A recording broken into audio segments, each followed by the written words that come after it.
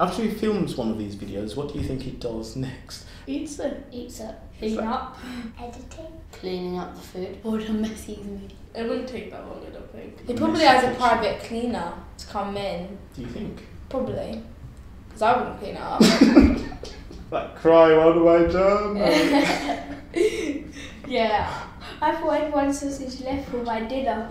Yeah. Oh my god. Jesus.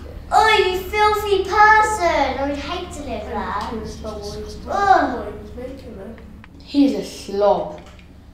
Jesus, how can you make that much mess? And that's just the kitchen making the newer video. I'll move out, leave it like that, move out. I would feel so tidy up. That is just disgusting. No wonder he probably doesn't have a wife for that reason.